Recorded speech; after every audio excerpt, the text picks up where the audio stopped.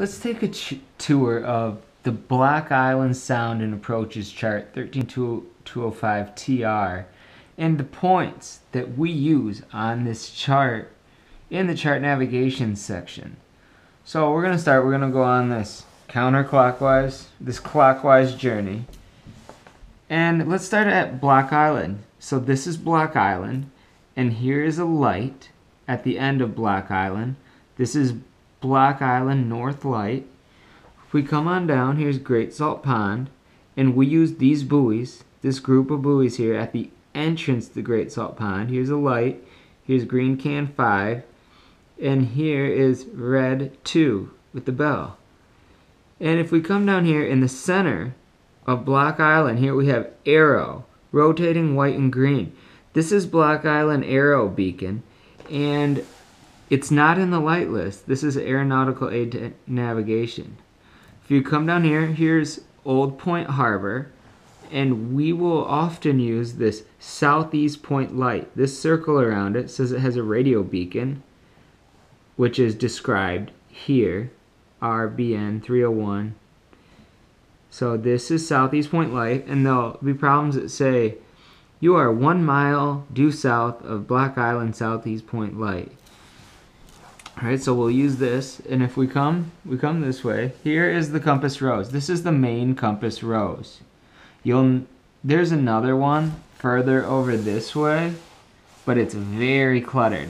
So this one is very appropriate. Now if we come down here to Montauk Point, we see the first thing, the tip of Montauk Point, we see Montauk Point light. That is this. It's always got a magenta flare. You can see the characteristics, flashes, 5 seconds. It's 168 feet. You can see it from 24 miles. Then below it is this radio beacon. Always use this light.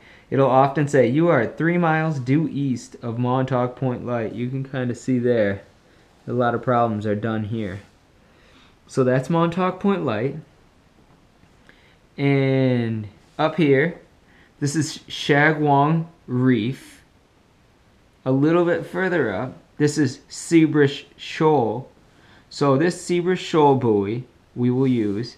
Shagwong Reef buoy we will use, and we will often use here. This is Lake Montauk. This is the entrance to Lake Montauk, and on the starboard side here, they'll say light 1 close aboard. So this is, you can see the characteristics. Flashes green every 4 seconds. It's 28 feet tall. You can see it from 7 miles, and it's number 1. We'll use this point all the time. The entrance to Lake Montauk with light 1 close aboard. Right there. And if we go through here, this is Gardiner's Island. We won't use it much. Come this way. This is Plum Island. There's a few general chart navigation questions about this part. Plum Island is a U.S. government property and is closed to the public. It's pretty well guarded.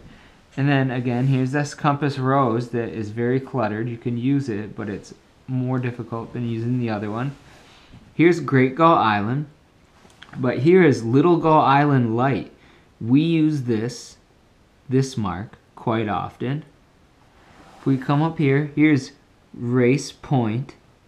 And this light here is Race Rock light. And the characteristics are just to the left.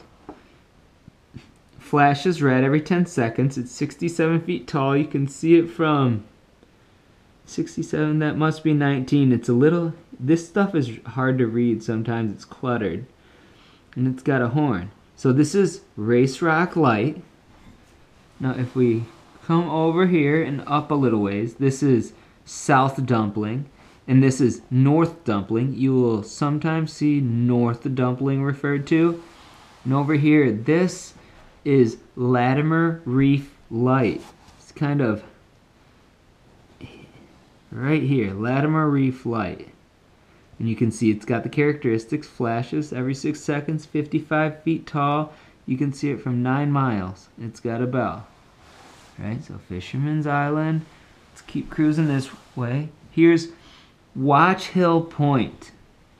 Watch Hill Point will be used quite often in 3-point fixed problems. You'll get Watcho Point, Latimer Reef, Little Gull Island. Okay, and then we keep going and we have the ponds up here at the top. Winnapaug Pond. And they'll say the entrance to Winnapaug Pond. Well, if you follow Winnapaug Pond, this little channel here, here's the entrance to Winnapaug Pond. And if you cruise over here, we have a pond with a crazy name. Quonochontog Pond. I call it Quono Pond or Q Pond. And here is the entrance, right here. There's the entrance to Quono Pond. You can enter it here. So when they refer to the entrance to Quono Pond, they'll often send you from the entrance to Quono Pond to the entrance to Great Salt Pond, here. So that's Quono Pond, and we cruise over. Here's Ninigrit Pond, and here is the entrance, right here. It's very small, so you can see the pond, and you see this small entrance. That's the entrance to Ninigrit Pond. And they'll refer to that. Now we keep going through, and we're coming to Point Judith. It's in this top corner. Now, Point Judith Light is here. And you see it's got a beacon on it, and Point Judith Light. So they'll use Point Judith Light, and they'll also use the west gap of Point Judith. You see this? This is Point Judith Harbor of Refuge, right? All in here. And it has two entrances. There's the west gap, which makes sense on the west side. Then there's the east gap. And the problems will refer to the west gap of Point Judith. They'll say things like, from the entrance to Great Salt Pond to the west gap of Point Judith Harbor of Refuge. And this is where they talk about. You can use this light here. This is a basic tour of the points that we use on Block Island Chart 13205 for our purposes in solving these chart navigation problems to pass our Coast Guard exam for licenses up to 100 ton.